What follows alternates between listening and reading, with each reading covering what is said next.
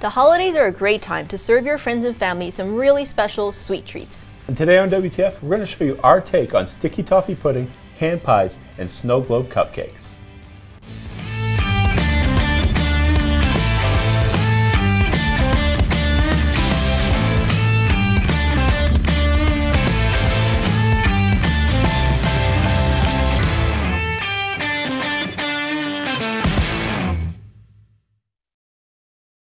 Hello and welcome to WTF, where we transform food here in the Modernist Pantry Test Kitchen. I'm Chef Scott Guerin. And I'm Janie Wang, one of the owners of Modernist Pantry.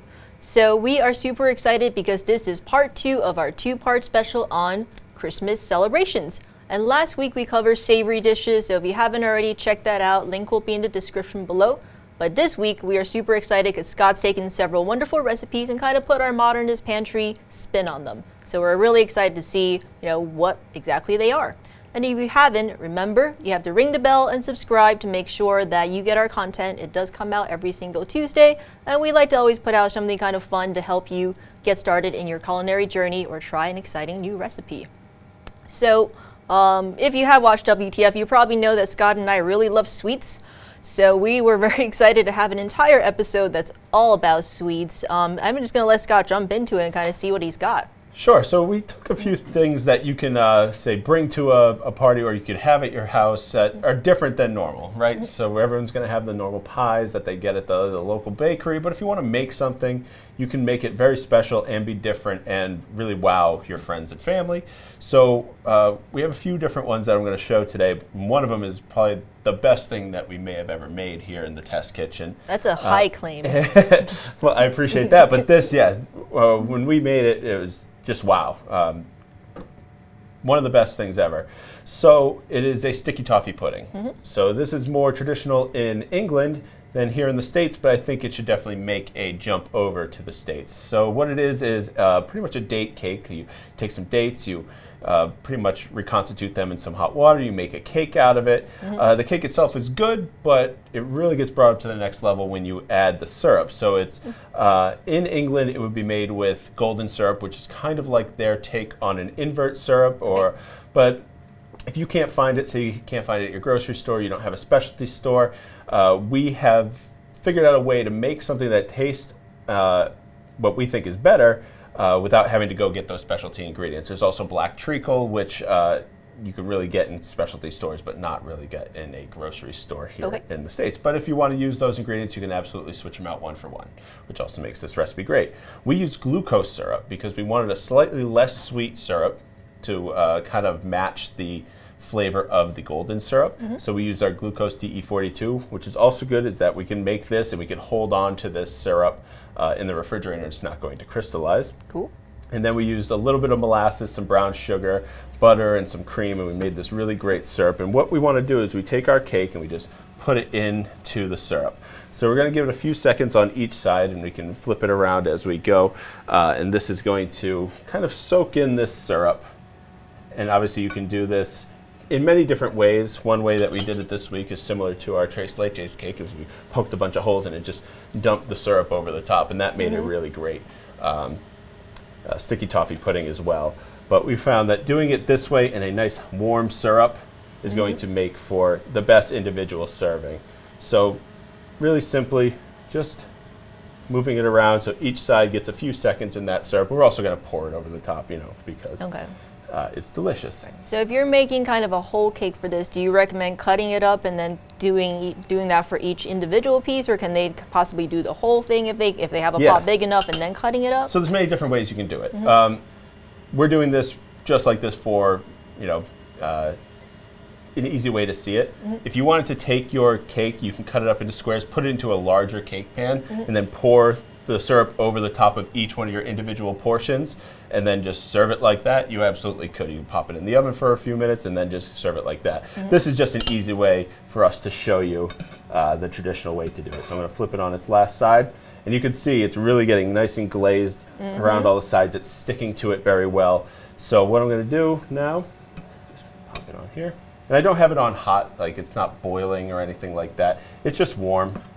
So I'm going to put this down. And I'm going to pour some of the syrup right over the top. Ooh.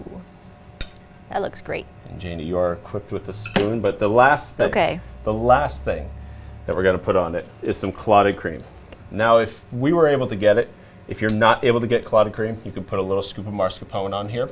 It works just fine.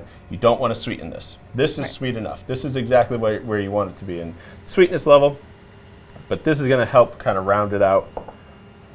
I love clotted cream. Clotted cream is delicious. Now, Janie, if you want to take a little bite, you can really see how amazing this is. Like we said, this is probably our favorite thing. When we made it, it was about 10 minutes of us just talking about how good it was. So.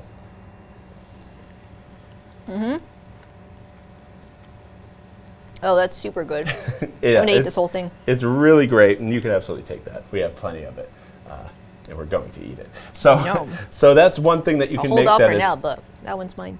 So, very different than something that you normally see at a Christmas party or even any holiday party. But it's so delicious. It's all those flavors you want. It's nice. It's warm. It's rich. It's everything you want from like a Christmas or a holiday treat. Yeah, and it's not too sweet either. I think when you said like there's soaking in a syrup, I was thinking it was going to be really, really sweet, but it isn't. Yeah, that's what the golden syrup is not that sweet. I mean, it is mainly sugar, but it's not just like when you have something that's so sweet it almost punches you in the face. Yeah, this is sweet, but there's a lot of rounded flavors that molasses kind of lowers the sweetness down a little bit. There's some salt, there's that cream, the heaviness of the butter, and it makes it really nice. Granted, it's very heavy, so a few bites of this, you're definitely done your Christmas meal after that.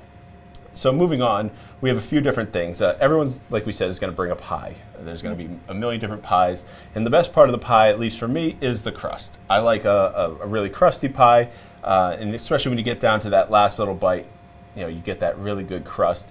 And what we wanted to do was make hand pies out of it. So the only downfall of hand pies is that sometimes you'll get them and the inside is just fruit and sugar. And when you have just fruit and sugar, you have a ton of water that gets pulled out of that fruit. So one thing that we came up with, which is a very common thing in commercial settings, but not so much in the home setting, is adding a little bit of perfected sodium alginate. And when I mix that with my sugar and then I mix it with my fruit, kind of macerated my fruit, we made a Burgundy pie here. So Burgundy pie is strawberries, blackberries, strawberries, anything that you have left over. Like me, I went strawberry picking with my family. I had like 4 bags of strawberries that I didn't use for jam, just sitting in my refrigerator or in my freezer in my basement. And now I can use them for something, for the holidays. And this is a great way to do it. A little bit of wine, just a little bit of wine, a dash of bitters, sugar, salt, and the fruit, and then that perfected sodium alginate catches all that water that comes out, and it makes a nice, beautiful filling. So as you can see, this one right here, made with no sodium alginate. So when I cut it open, you can actually see it was definitely blown out on the side too. Like it had nowhere to go, so it started to spill out even before I got it out of the oven. Yeah. And then this here, you can see it is holding on. There's a little bit of it coming out, but it is holding on to that filling really nice. So when you take that bite of a hand pie, you don't ruin your goofy Christmas sweater. Yeah. So not you, more Cole than anyone. Inside office humor. So it's only funny to us. We're like laughing about it. So this is a really great way, and then you could fill this with anything. Or if you wanted to take this recipe and just make it into a normal pie, this works the exact same way. So as you get that nice slice of blueberry pie, and you take it out, it doesn't just run into that empty void that you just made, and you have 7 other slices of pie that are half empty. So this is a really good way to hold on to that, the filling in each slice and make them consistent. And I think one of the things that people might be wondering about is, why perfect a sodium alginate? So if you've been following us on Modernist Pantry, you probably have heard of us talking about sodium alginate at one point or another. But why perfect it for this application? All right, so I'll run through the 3 of them. Regular sodium alginate can sometimes take around 24 hours to fully hydrate. So I don't want to make this, have it sit for 24 hours, because generally if I'm around the holidays, I don't have 24 hours to wait for something. So I didn't do that. Sphere Magic works a bit too quick. Okay, so by the second I put it in there, it's going to start gelling it up, and it's not really going to allow so much of the moisture to come out because it's going to start gelling almost immediately. I like the perfected sodium alginate because I can get it in there, that moisture is going to come out, and then it's going to solidify. And one thing that I did with this is I held off on the blackberries, and this is just a quick tip. Blackberries have natural calcium in it. We know from all the spherification stuff that we've done, calcium and sodium alginate create a gel. So I held off on the blackberries. I made the maceration, and then I added the blackberries right at the end and mixed them in. It also helps with that gelling, right? It's going to start, creating those little bonds and gelling it up really nicely. Whereas if I put it in too early, it probably would have gelled a bit too early and not caught all the liquid. Okay, and that's a really great tip too. So, I guess that's not really a concern if your fruit doesn't have calcium. Of course. Blackberries are one that have, I think, per ounce there's like 42 milligrams or something like that. So there's quite a bit of calcium in blackberries themselves, but normally the strawberries, raspberries are going to be fine. Apples, you're going to be fine. And what I like about ham pies too, I think we were talking about it, is you get like all this extra crust on it, and also you don't have to share it to anybody because it's just yours. So I like that. It's like the perfect pie. I really like ham pies because of that. And you could just do the fold over ones. We wanted to make them look like, well, I wanted to make them look like the ham pies you got when you were a kid, so that's why we made them these rectangular shapes. But they're really delicious. And our last one is kind of a callback to one of our first videos we ever put up, and it's actually a recipe that we borrowed from Elizabeth at Sugar Hero, and she made these great snow globe cupcakes using gelatin. And I just wanted to show the difference between two different types of gelatin that we carry. We always say use the perfected, because perfected or Perfectagel Platinum, Perfectagel Platinum is the clearest. It is the most refined. It's the clearest of the gelatins that we have, the gelatin sheets. And the one, as you can see on your left, this one. Camera left. Oh, sorry. This one right here is made with a titanium, so you can see it's very yellow and it's almost cloudy, looking through. Not that titanium is bad or anything; it's just not great for this application. So you want to be able to see on the inside. I made a little snowman in there. You can get little figurines. You can do all sorts of stuff, and we actually have an entire episode that you want to check out in the links in the description below, so you can see us making those. Yeah. So kind of one of the things that's wonderful about the holidays, and especially holiday desserts, is that no matter how full people are, you always find room for dessert, right? Yes. But because you've already eaten a whole meal, you want to make sure that you're giving people like the best dessert possible, so that however much you can squeeze into whatever remains of your stomach is like something really memorable and something really wonderful.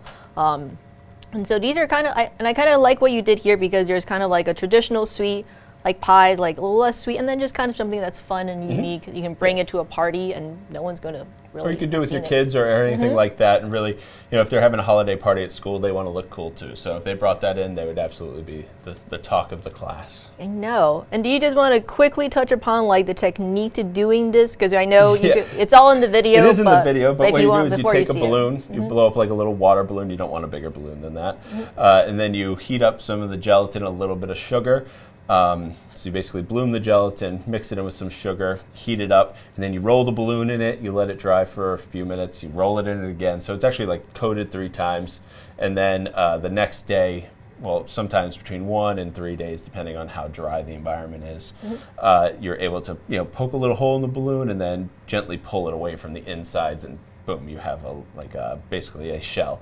It is edible, but I would not suggest eating the entire thing in one bite. You have to break off little pieces, but it looks great on a cupcake. Yeah. So hopefully, check out our other recipes on the part 1 of our Christmas special. So that one's all about kind of like how do you make the most out of your leftovers, as well as some fun recipes and sides that you can try as well. And this one's a little bit more, I think, inspirational in terms of like just offering a variety of options to do just something new and different this holiday season. So we're going to then proceed to eat all this food and possibly get overstuffed, but that's what the holidays are for, right? And take a nap. I know, exactly. So from here in the Modernist Pantry Test Kitchen, I'm Janie Wang. And I'm Scott Guerin.